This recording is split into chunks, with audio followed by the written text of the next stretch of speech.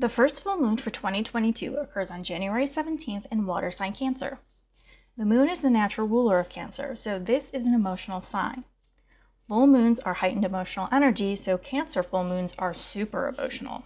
This one comes as Mercury has just turned retrograde on January 14th, and Ceres ended its retrograde on January 14th, and Uranus ends its retrograde the day after on January 18th.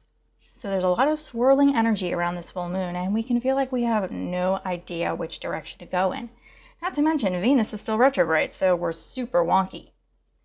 Cancer rules comfort and support, and that is likely way more important with this full moon.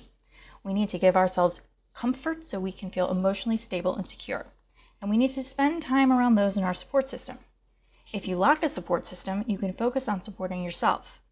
If you don't give yourself support or get it elsewhere, this full moon is likely pretty difficult and very emotional. Cancer also rules foundations, so we can work to strengthen our internal foundations.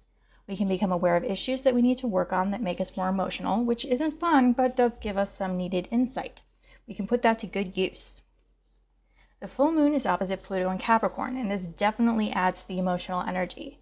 Pluto is intense and passionate, and with hard aspects like this, it can bring out deeply held issues, stir up power struggles, and we can fight for control. Some of this may feel out of our control, though, and we have to be more flexible. A healthy outlet for frustrations can be super helpful and is something we could all use with this full moon. For everyone, look at any Cancer parts of your natal chart to gauge the impact of the Cancer full moon. For those who are a little more advanced, also consider your progressed and return charts, and if in a relationship, your composite chart.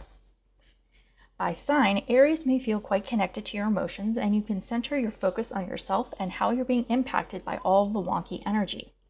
This may come at odds to some external pressures from others, and balance may be needed so nothing gets ignored. Taurus can work on expressing what you're feeling more openly, and you can find a little bit of success if you use a more practical tone. You can finish up smaller projects as your mind gets clearer and leave yourself room for new ventures. Gemini may feel the need to slow things down, and this can help you focus on the areas that require more attention and need some stability. If you felt really off, you can start to ground yourself, and this can help you feel calmer. Cancer can feel extra emotional since this full moon is in your sign, and you can be open with what you feel. You may get attention from others and want to take care of your own needs for once. You may see progress with things you've worked on for a while and know if you should continue or change course. Leo may feel extra drained with this full moon and need some time to yourself. Life has likely been making a lot of demands of you, and it can be helpful to get time away to recharge. Quiet and solitude can do wonders for you emotionally. Virgo can push to get more independence with this full moon, but do need to make sure you're not acting in haste. You may feel it's the only way to make the changes you want or be true to yourself, but making use of your smarts can be better for you. Libra may take on extra responsibilities with this full moon, and it can weigh on you if you're not getting any breaks. Try to avoid that. It can be tempting to continue with it depending on how things are progressing, but you need to avoid crushing yourself. Scorpio can stick to what you believe with this full moon, and you can keep going through the smaller issues by keeping an eye on the big picture. You may want to speak up about something, but need to think your words through carefully. Sagittarius may have some deeper issues to work on with this full moon, and you may need to get to the core of the problem.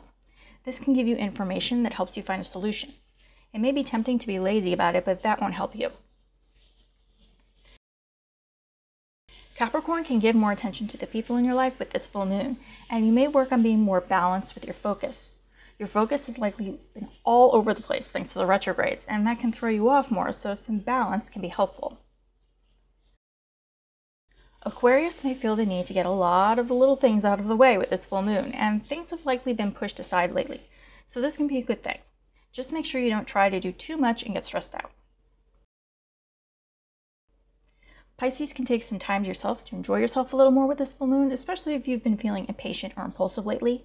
Some time to reconnect to your heart can be helpful to control that, and you may get creative.